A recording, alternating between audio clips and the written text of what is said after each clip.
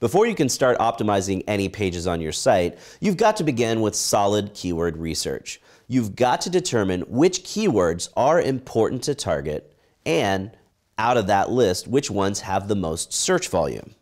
It won't do you much good to optimize for a phrase that no one ever searches for.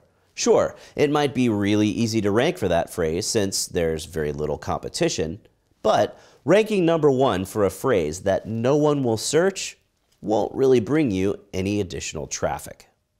The broader a term is, the more traffic it's likely to see. We call these terms fathead terms.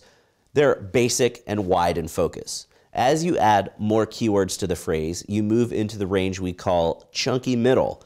There's not as much search volume, but there's less competition as you get more exact.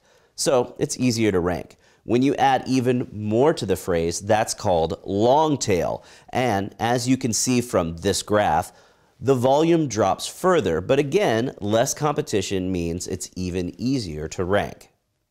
One of the best sources of keyword data is Google's Keyword Planner, located inside the AdWords user interface.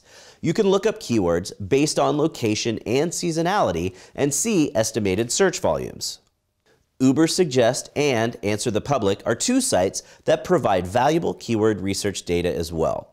You can start with your important keyword phrases and sort through related keywords and common searches.